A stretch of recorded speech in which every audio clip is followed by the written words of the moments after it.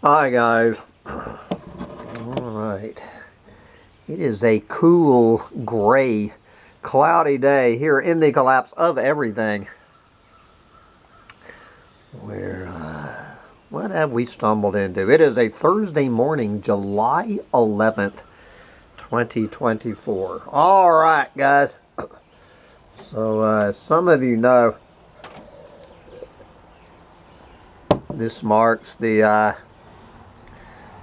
end of my 1 week Doomscrolling hiatus, where I am 1 hour away. 1 hour from now, I will have survived 1 week without any doomscrolling. Well, not counting that article about that little bimbo yesterday, which was truly doomscrolling. Not counting that, I have made it 7 days and nights without ever one time turning on any news. No mainstream media, no medium.com, no YouTube doomer channels, no lefty media, no environmental media, absolute news blackout.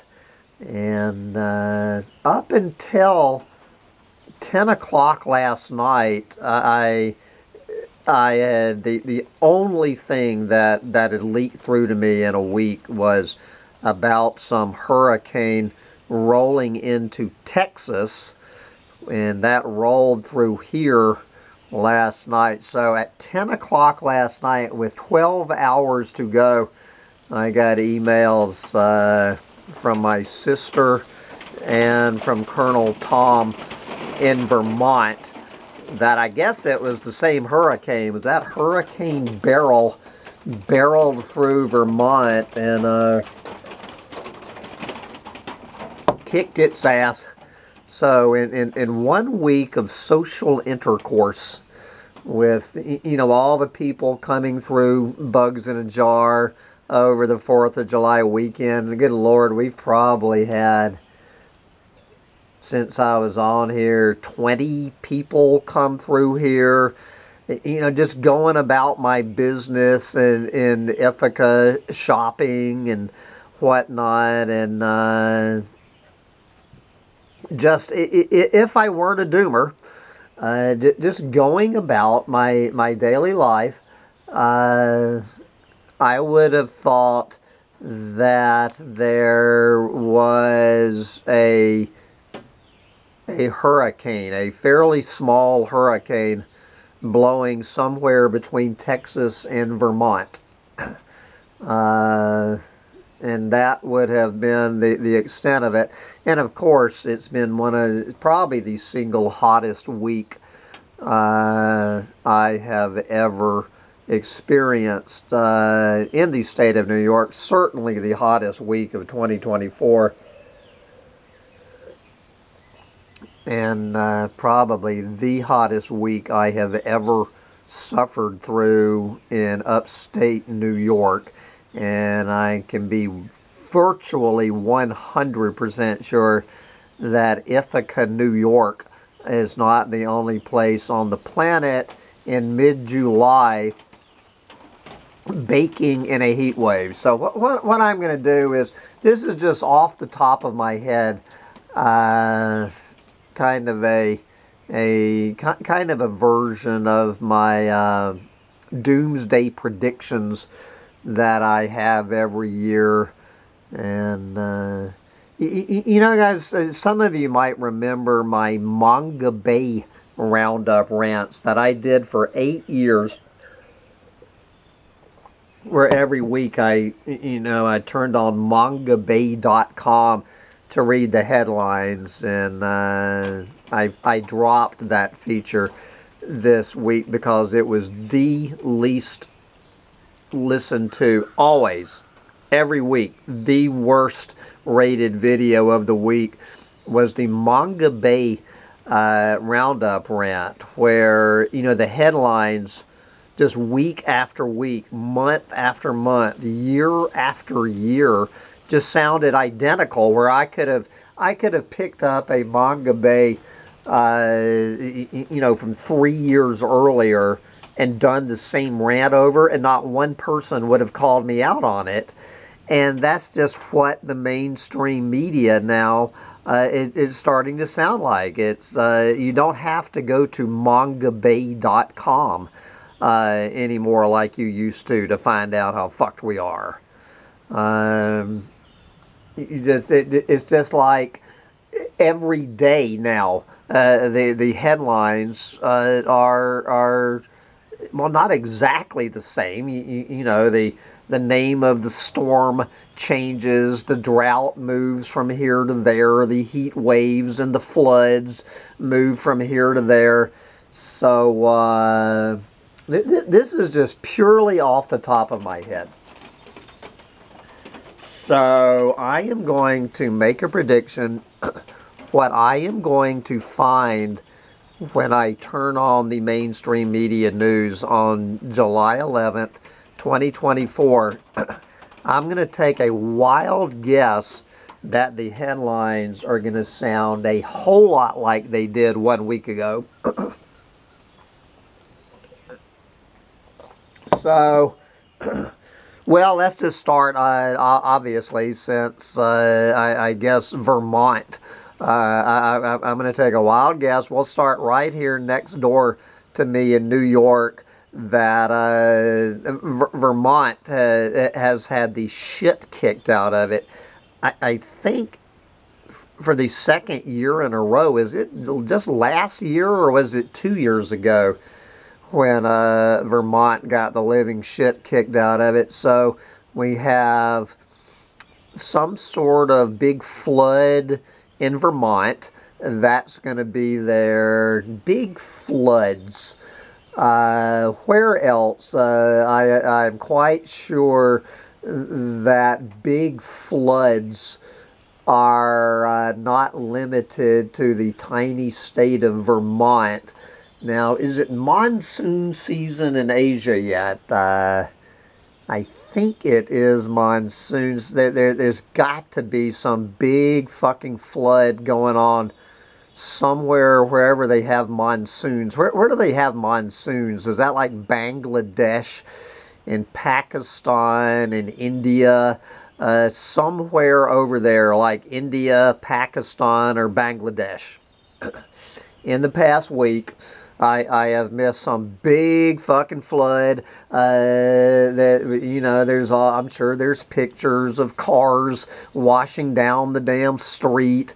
There's pictures of buildings collapsing, farm fields foot underwater. So I know we've got some floods that I missed. Okay, the flip side of floods and weather whiplash. Okay, droughts.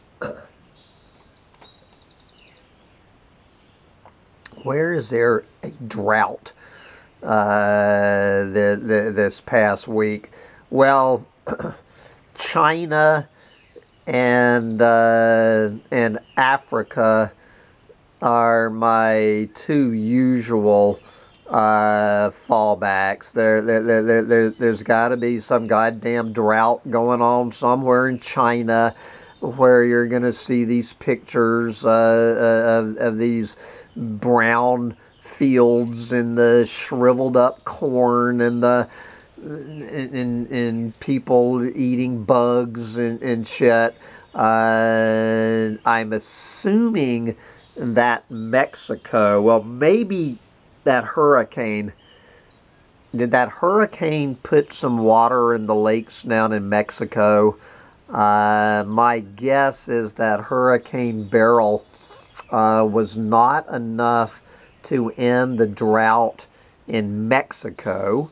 So they're talking about any day now that the citizens, is it Mexico City, which I think is the biggest city in the Western Hemisphere, running out of water. Well, okay, floods, droughts, well, obviously heat waves. No shit, Sherlock. It's the middle of July of 2024.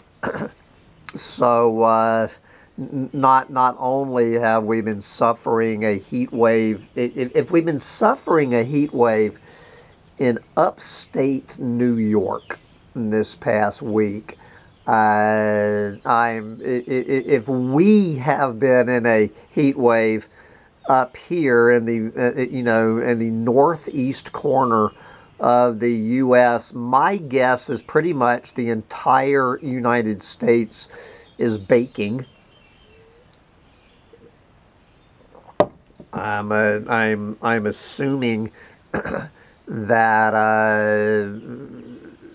that it's pretty much just wet bulb from Miami to Seattle and from San Diego to Boston. I'm assuming that that last week was one of the hot, not just in upstate New York, has it been one of the hottest weeks at least in my history. But I'm quite sure there's baking heat waves all over the U.S. and I'm assuming anywhere in the northern hemisphere is baking. No doubt the northern and I'm gonna take a guess that even the southern hemisphere is having just outrageously warm temperatures for their winter. I mean, obviously not compared to the northern hemisphere, but I'm sure Australia and South America and in southern Africa are all warmer than usual. No doubt the I won't get to polar ice caps. Let's touch on we're going from droughts and heat waves, so wildfires. I've noticed, thankfully, no smoke coming down from Canada in the last week. I was wondering if we were going to have smoke drifting in from Canada. But I'm quite sure that Canada is burning. It's the winds have been coming out of the south all week. So I'm quite sure Canada's burning. I'm just assuming California's burning. I mean, why wouldn't it be? I'm assuming there's a heat wave in California, so I'm assuming if there's a heat wave, I'm also assuming that California is on fire. The Pantanal down there in South America was in full conflagration a week ago. My guess is the Pantanal, the biggest wetland in the Western Hemisphere, I believe, it continues just to go up in cinders right next to the Pantanal. No doubt the Amazon rainforest is in flames today. I think the main wildfire season in the Amazon is usually like September and October. I'm going to take a wild guess that the Amazon rainforest is experiencing, and the Pantanal experiencing, just way earlier than usual. The wildfire season has hit weeks, if not months, ahead of time, and it's just a pure scene of the apocalypse down there. And what's apocalyptic in South America, I'm also assuming like the boreal forest. Well, in Canada and Alaska and Russia, So I'm quite sure that Russia is in flames today, that Canada and Alaska aren't quite as much in flames as Russia, but the planet is literally burning. There will be no shortage of planet is burning news. So what else is the planet doing? As long as we're, I guess you can't have a wildfire in the oceans.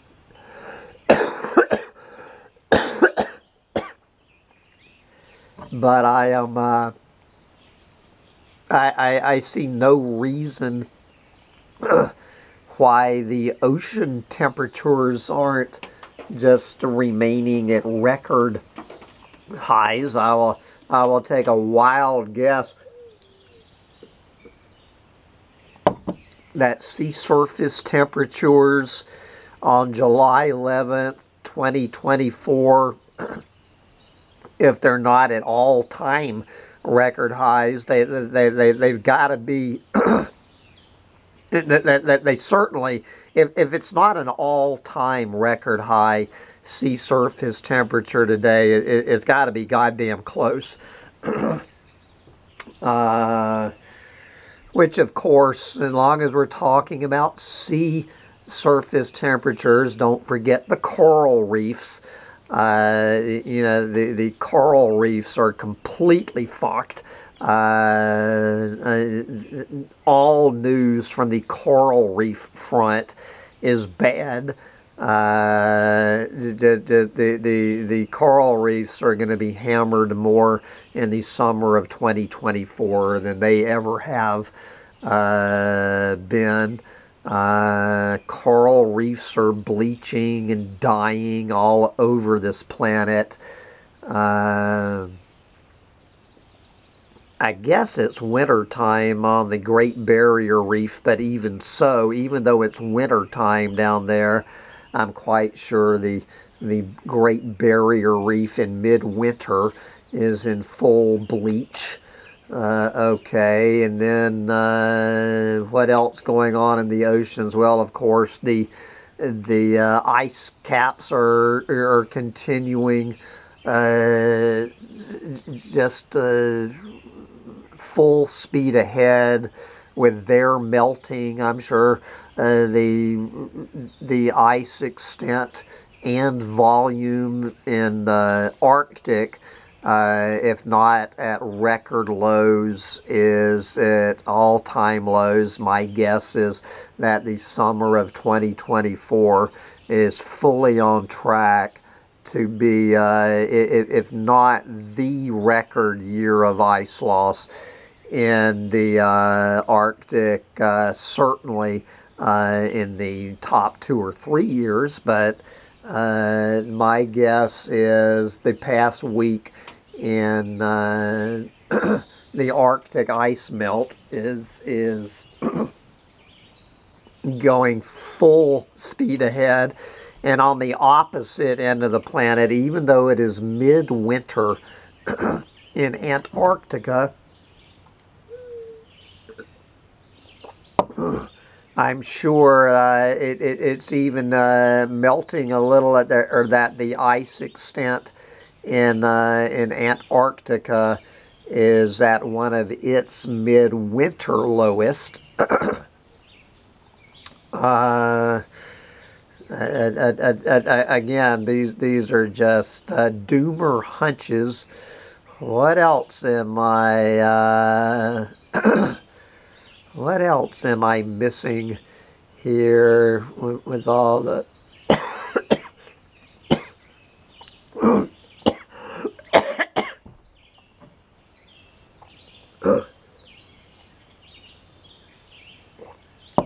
Now, you're not going to read about it in the mainstream media. Probably I would have to go over to mangabay.com to find any mention of this, but obviously the 6th mass extinction is going on absolutely in full swing. That the sixth mass extinction of our fellow Earthlings being obliterated off the face of the planet is absolutely in overdrive. There will be no mention of the sixth mass extinction in the mainstream media, none whatsoever. Obviously, you are not going to see the word overshoot. The word overshoot has never appeared one time in certainly in Yahoo News over the past week. So I have not missed reading the word overshoot, with the possible exception of Medium.com, and my guess is I could say the same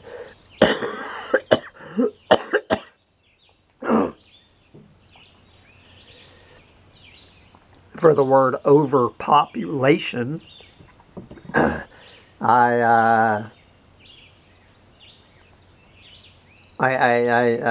trying to think of why the word overpopulation would have shown up anywhere, certainly in the mainstream media news.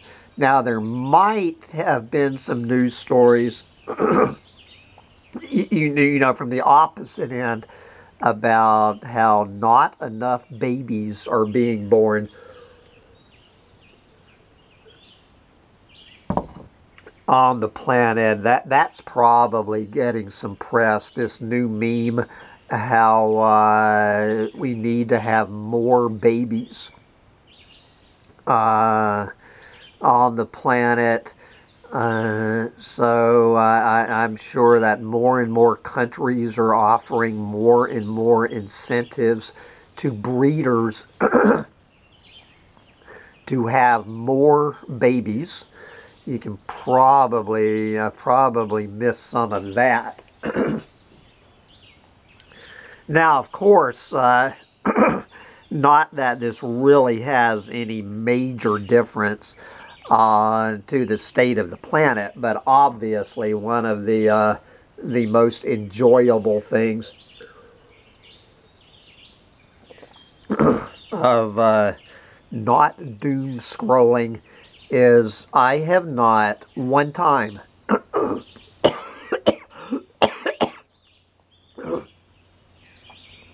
in 1 week, guys, I have never one time seen one picture or had to listen to one word coming out of Donald Trump or Joe Biden's mouth. I've never seen a picture for 1 glorious week. I have not had to look for 1 second at a picture of Donald Trump or Joe Biden, or had to listen to one word out of the gangster's mouth or the senile old fool's mouth. Now, I'm assuming that that Donald Trump is still solidly set to win the White House, because I would be absolutely shocked if Joe Biden has dropped out. You know, a week ago, I guess the big story about Joe Biden after that debate performance, of which I never saw that debate, but there was all of this talk that Joe Biden was going to drop out of the race. There is no way, ain't gonna happen. I think even that would have filtered through to me if Joe Biden had dropped out of the race to give just a fighting chance for anybody on the planet other than Donald Trump to be in the White House. My guess is Joe Biden has dug his heels in to the bitter end.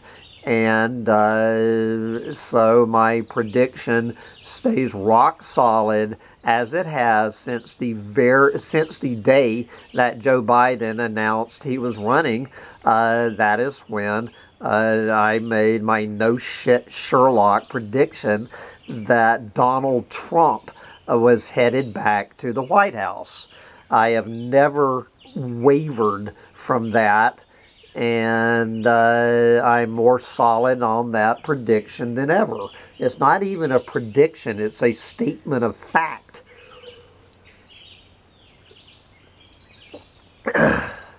So that has been pleasant, not to have to deal with either one of those fuckers.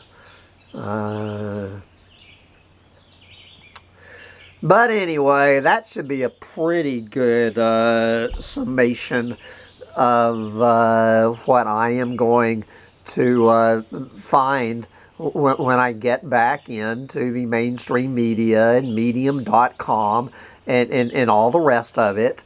It's going to sound a hell of a lot like the news did 7 days ago. The doom and gloom is going to sound, well, not exactly the same. The only difference, of course, is that we're a lot more fucked on July 11th than we were a week ago.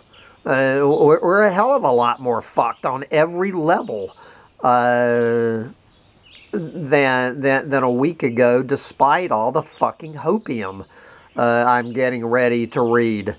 And the more and more fucked we get, the more and more desperate these clueless fucking moron hopium addicts are going to get. I have no doubt I will have zero problem, even though I haven't been keeping a file for a week, that by tomorrow night I've got 36 hours to put together my Ain't Gonna Happen roundup rant. Between Thursday morning and Friday night, I am 100% sure that there will be enough hopium on the pages of the mainstream media and medium.com and all the rest of them to have no problem putting together an Ain't Gonna Happen roundup rant for tomorrow night.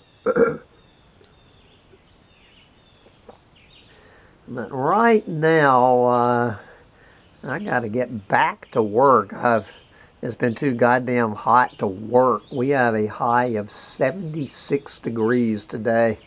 76 degrees is our high at Bugs in a Jar Farm, and I'm going to get out there and start wrestling some heavy rocks. On this cool, cloudy day in the collapse, I highly suggest I'm going to start rolling rocks up the hill. Who does that sound like? I'm going to be bringing rocks up a hill. Who was it that I...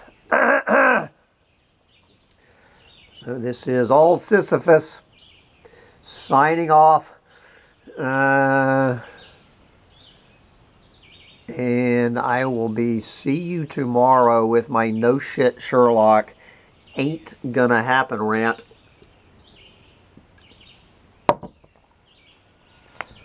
Bye, guys.